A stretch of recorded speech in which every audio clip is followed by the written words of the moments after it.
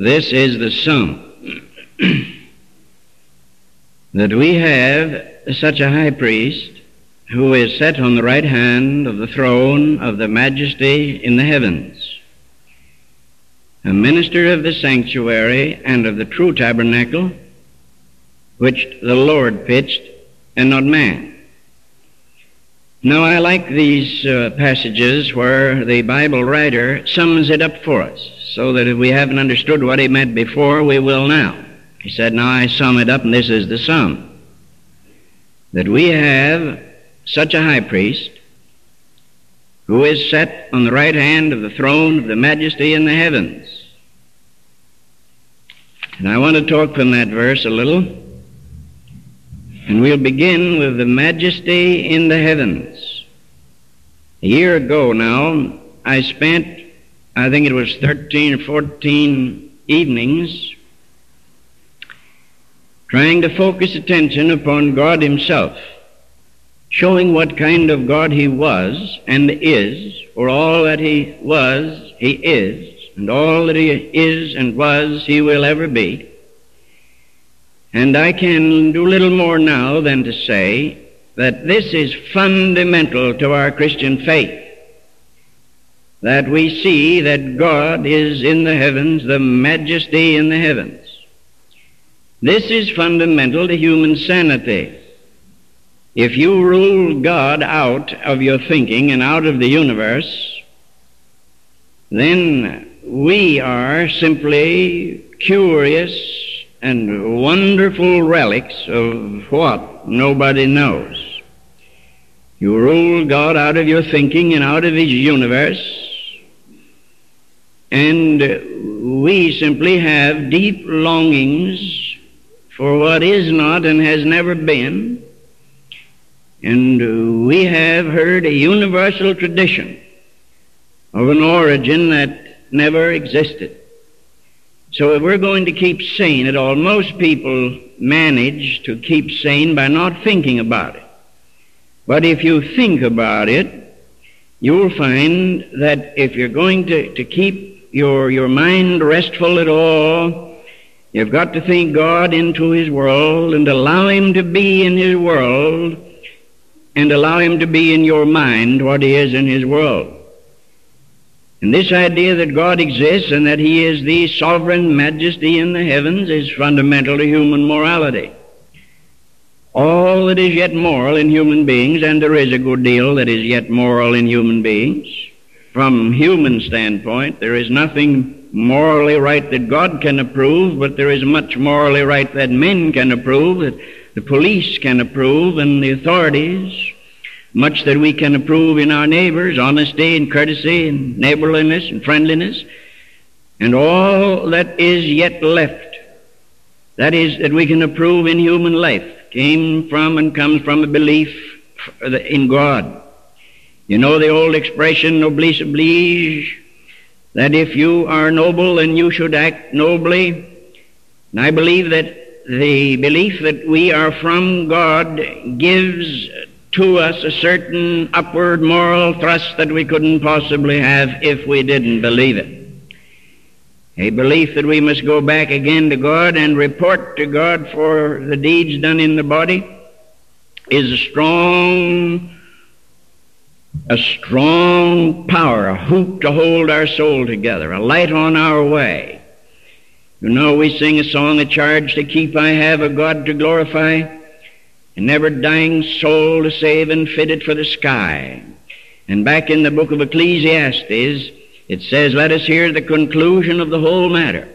Fear God and keep his commandments, for this is the whole duty of man. For God shall bring every work into judgment with every secret thing, whether it be good or whether it be evil. Now I tell you, there's a lot of difference between the man who's convinced that this is true and the man who doubts it or doesn't believe it at all. For if we believe that we must fear God, and that this is our whole duty, and that God shall bring every work into judgment, whether it be good or evil, then there's going to be a difference in us. So I say human morality rests upon this belief that there is a majesty in the heavens. I believe also that it's fundamentally human decency. Decency, you know, is that which is proper or becoming. And human decency depends upon an adequate conception of God, and if a conception of human nature. And if we believe that there is no God, then we can't possibly have a right view of human nature. No adequate view of human nature is possible until I believe that I came from God and that I shall go back to God again. So we have faith in God. This is the rock on which we build. I rise today, said the old saint, to a mighty strength, the invocation of the Trinity, through belief in the threeness, through a confession of the oneness of the Creator of creation. It was old St. Patrick himself who prayed that prayer every day. And I believe in this. I believe that when we rise in the morning, it ought to be in a mighty strength, a belief in the Creator, in the belief in God the Father Almighty, maker of heaven and earth. Now that's the one thing it says, the majesty in the heavens. And then it says the throne of the majesty.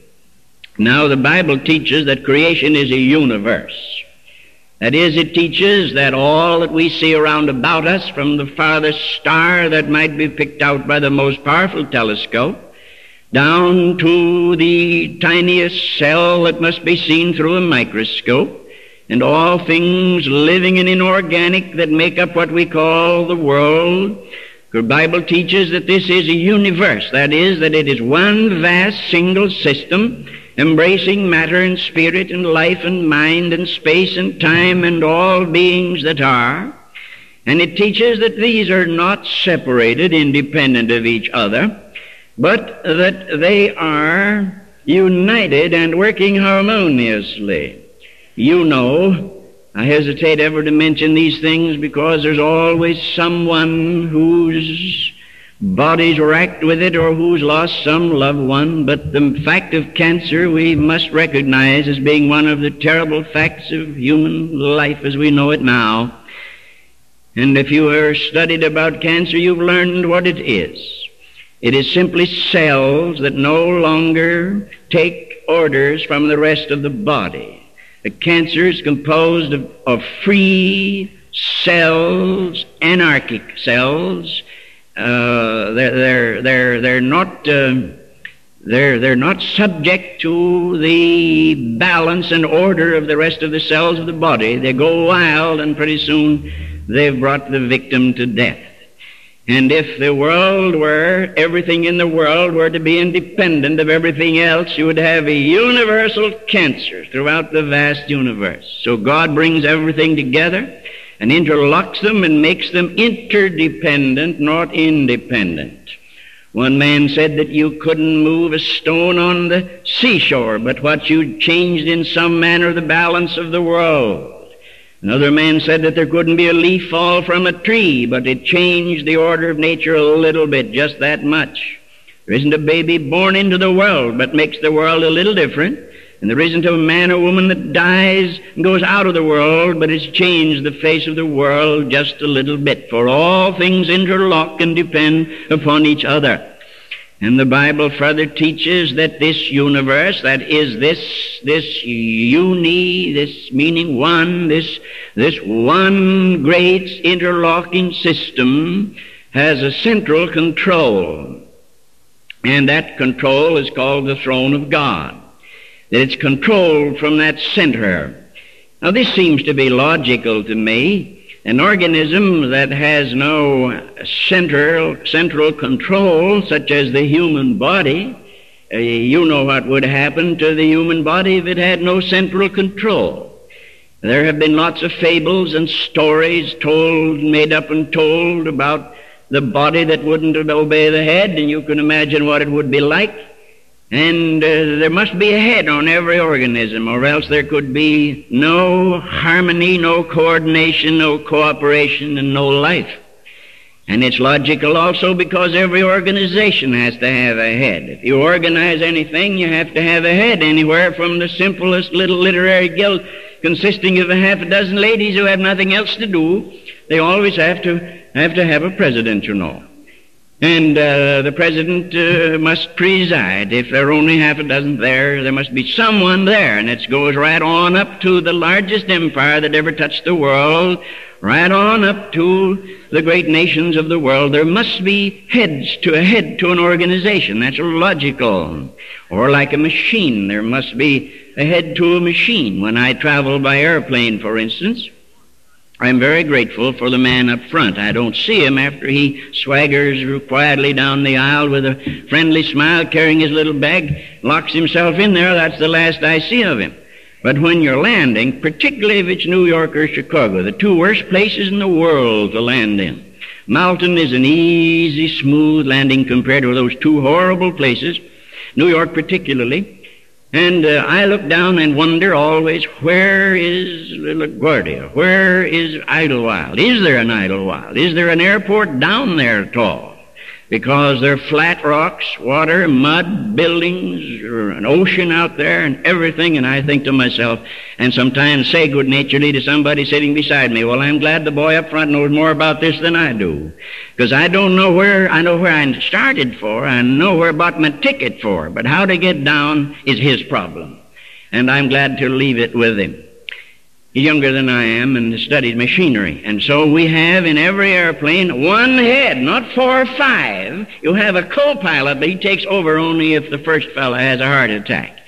The man who runs that machine runs it.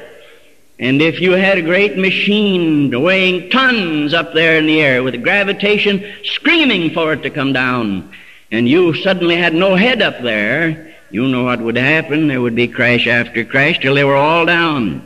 So if it means that an organism has to have a head, and if it means that a machine has to have a head, if it means that an organization has to have a head, then is it not logical to believe that somewhere in this vast universe there is a throne where somebody sits who runs it? I believe that. And I believe that one is God, the majesty in the heavens. Now the Bible, I say, calls this central control the throne of God. And from that throne, God governs his universe. He governs according to an eternal purpose. And that eternal purpose embraces all things. Two little words that are used so often in the Scriptures, all things. And yet they're bigger than the sky above. They're bigger than all the worlds, or as big because they take in all things. So we have the majesty in the heavens sitting upon his throne, and then we have someone sitting on the right hand of the throne. Why? And who is he? Well, he is Jesus Christ, the minister of the sanctuary, which God made and not man. And the reason for his being there briefly is this, and I'll talk to you for a minute as if I was talking to people that never heard this before, though I know, of course, you all have. That there is a province which has revolted. A province revolted in this that we call the universe. In all this interdependent and interrelated and interlocking universe, one province suddenly revolted and said, we don't want to be ruled by the head. We will not be ruled from the throne. We will rule ourselves. We will build this great Babylon up to heaven. We will not have God rule over us. So that province we call mankind. And mankind inhabits a little rolling sphere we call the earth. They're asking if man exists anywhere else in the universe. And they're going up to find out. But I don't think he does, because the Scripture says the earth has he given to the sons of men. And I take that. I think the earth belongs to the sons of men. They've not done much with it, and they've not done a very good job, but it belongs to the sons of men. And that province is now in revolt against the majesty in the heavens. What is God going to do? God might have, with a wave of his hand, swept that province out of existence. But what did he do? God sent his only begotten Son that he might redeem that province and bring it back into the sphere of the throne again, back into the sphere of the kingdom. And that kingdom is called the kingdom of God. And when a man is converted, born again, he's born into the kingdom of God. What does that mean? It means he's born out of the old rebellious province into a new kingdom and owns the throne, which he didn't own before. No sinner owns the throne. No sinner owns the throne of God as being valid and the right of God to rule over him. He'll talk about God and he'll appeal to God and he'll use the name of God, but he will not obey God. And that's why he's what he is. That's why he's a sinner. That's why he's called a sinner. And that's why it is said that he will perish unless he repent and be born again. When he repents and is born again, then he leaves the old world, the old province that revolted, and moves into the kingdom of God and comes under the rulership of the triune God again. That's how simple it all is. You see, you can't get there by being baptized, though we all ought to be baptized, according to the teaching of Jesus. We don't get there by joining a church, though we all ought to join a church. You don't get there by praying. You can pray for the end of your life, 24 hours a day, and not be there. It is coming into the kingdom by an act of the will through Jesus Christ the Lord that gets me in out of the old revolted province into the kingdom of God and under the rule of the throne of God again. And now I say God became man in order to rescue man.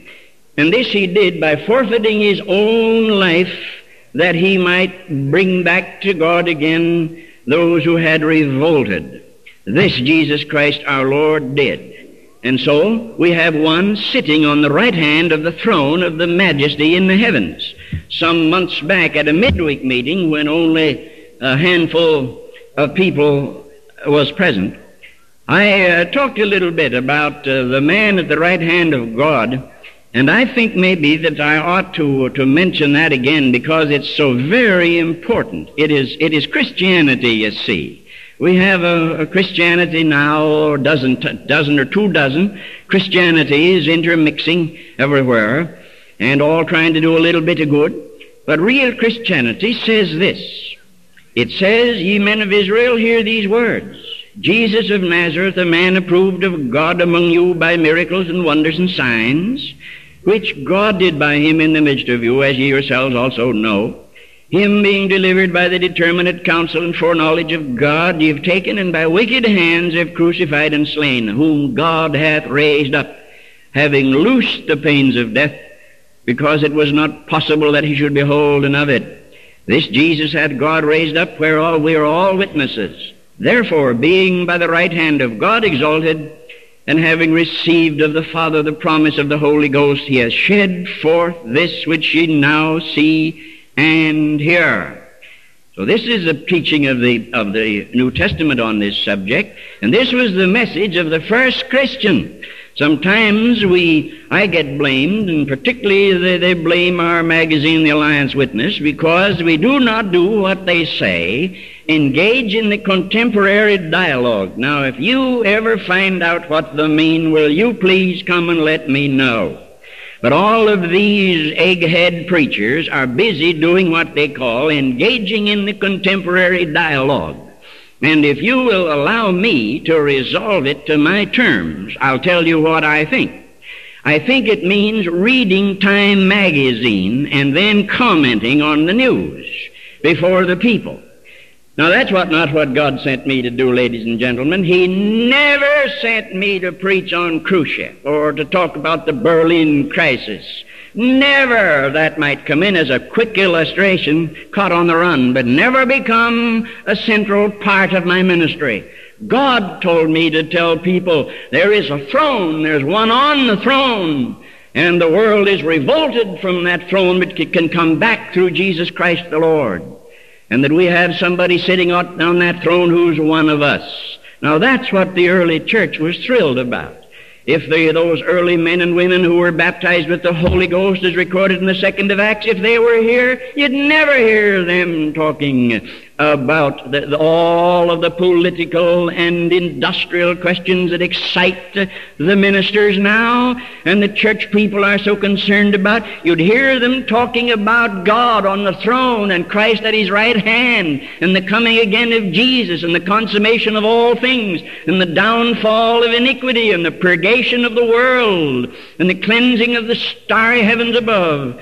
That's when a man throws an old garment aside. That's what they talked about. And above all things, they talked about that man who sat on the throne. This man whom ye crucified, they said, He is at God's right hand, alive forevermore, and He is one of us. And they went out ablaze with that. We were 6 children in our mother's home, for 3 boys and 3 girls. I was number 3.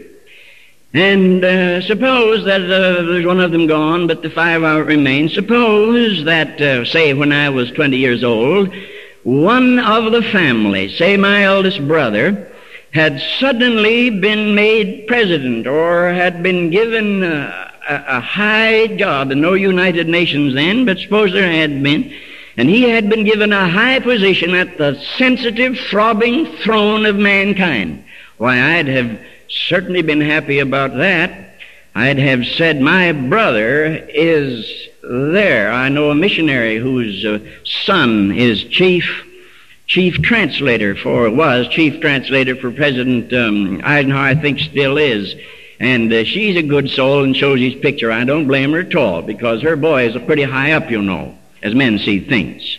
Well, the Jews went everywhere, these converted people, these disciples, and they said, did you know that one of us is in a position equal to the position of God, next to God in power and authority, with all power given unto Him in heaven and in earth? And they went everywhere telling it.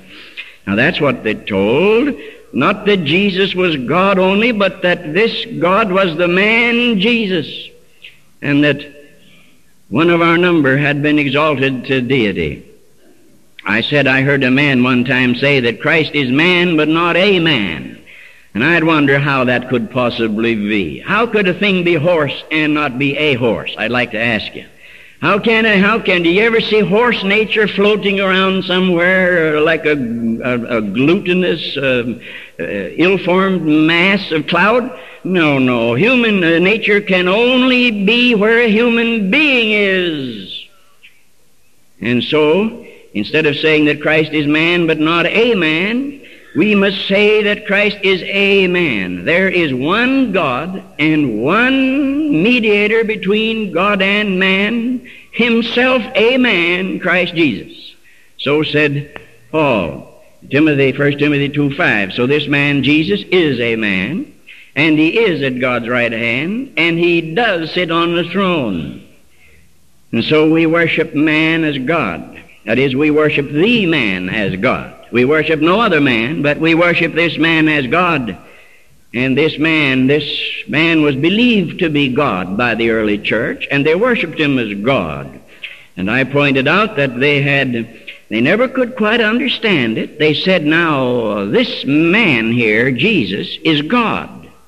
And then, of course, if they began to refine it metaphysically, they said, but He's a human being, and how can you get on your knees to a human being? That would be idolatry.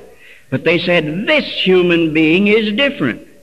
He has union with the eternal Godhead, so that when you worship Him, you're not worshiping idolatrously, but you're worshiping God.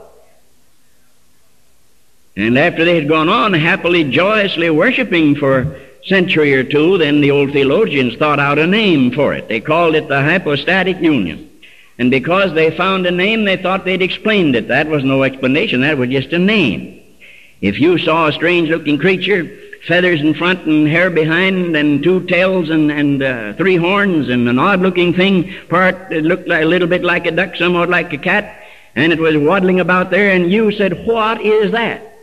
Somebody would say, I don't know. And you had all the scientists in Ontario and say, we never saw anything like it. Then some fella comes along with a name. He said, let's name it. So he names it, and then everybody says, now we know what it is. No, you don't. You just named it, that's all. And so it is with the hypostatic union. They said, how can God and man be one? And nobody knew how, so they said, let's call it a hypostatic union, which means the hypostasis, which is God, the substance of God and the substance of man, united in one, so that when you worship that man, Jesus, you're worshiping God. That satisfied everybody ever since, except the liberals, and you couldn't satisfy them anyway. Well, I heard another name for it, Brother Gray, recently that I like also. I think this is a good one, maybe better than the other.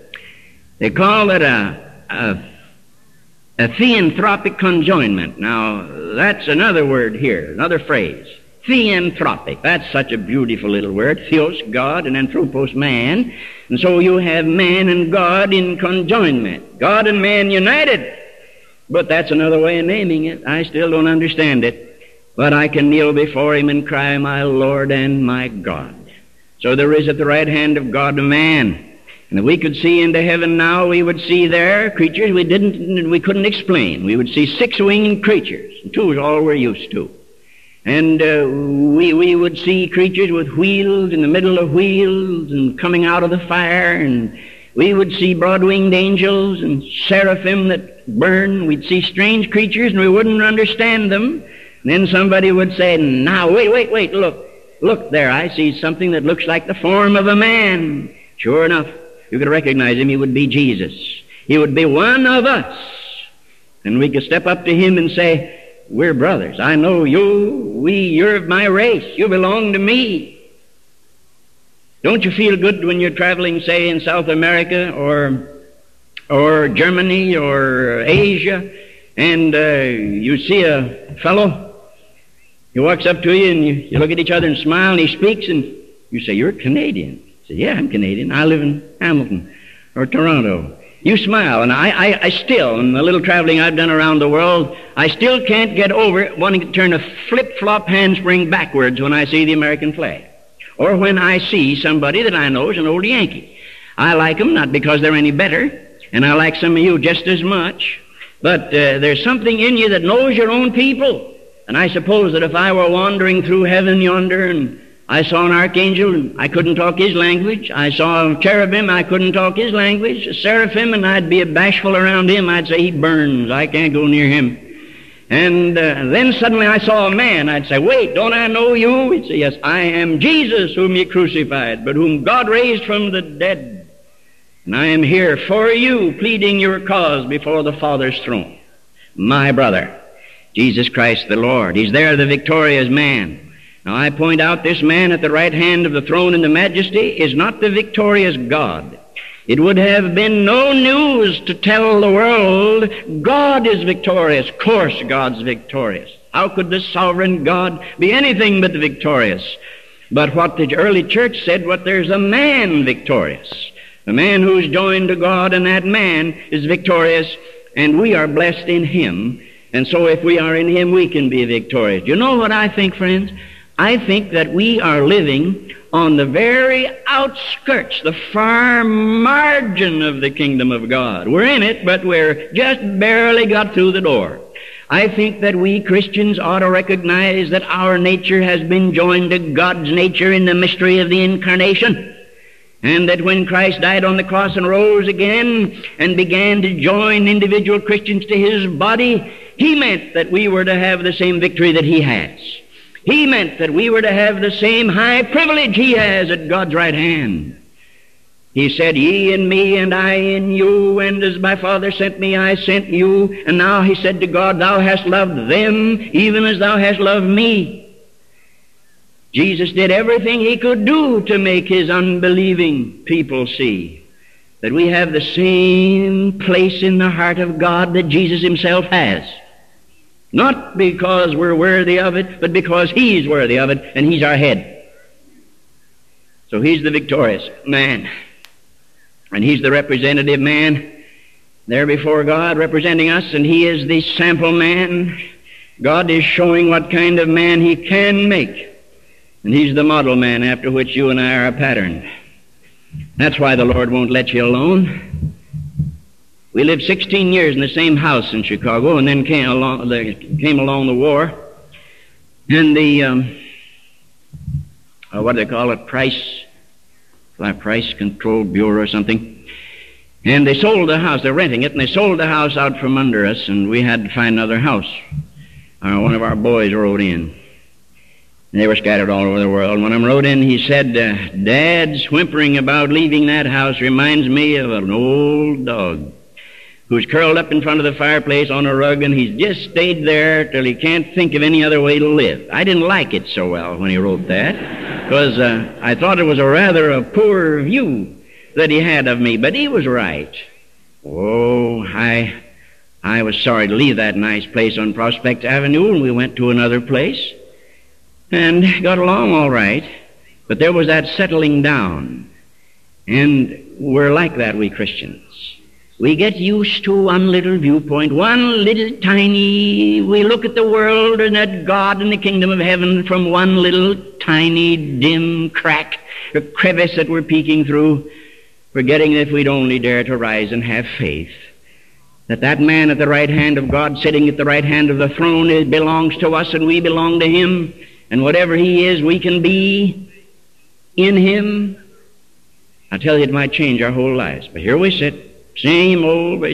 Some of you wouldn't be happy if you didn't look at me from the same direction. You know, I've sometimes said that we could have a little bit of revival of some kind in the church, but just suggesting that everybody sit in a different seat the next Sunday. You see, there are people that always sit over here, and they've got a sit over here psychology. Then there are others that always sit down there, and they've got to sit down there psychology, and it's the same over here, sit over here. And you always see the minister, whoever he is, from exactly the same angle.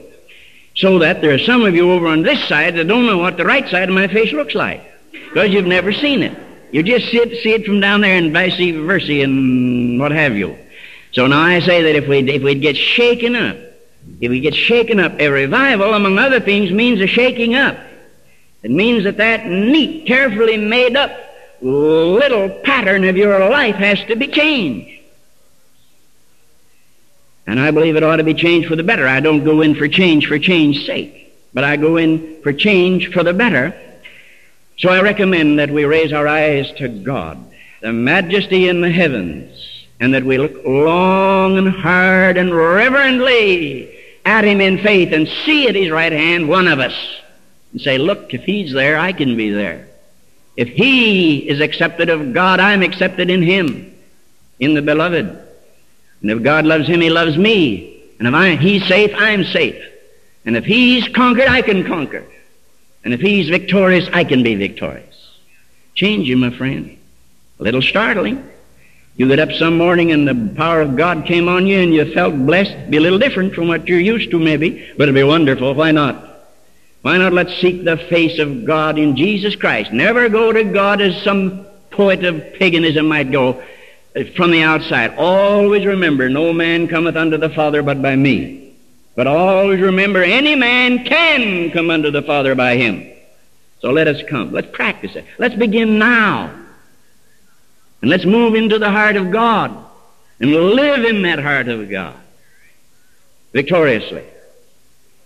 So the things that I have been saying, this is the sum. We have a great high priest who is set down on the right hand of the majesty of the throne of the majesty in the heavens, being a minister of the sanctuary which God built and not man. Amen. This is the end of Side 1. Please turn the tape over for Side 2.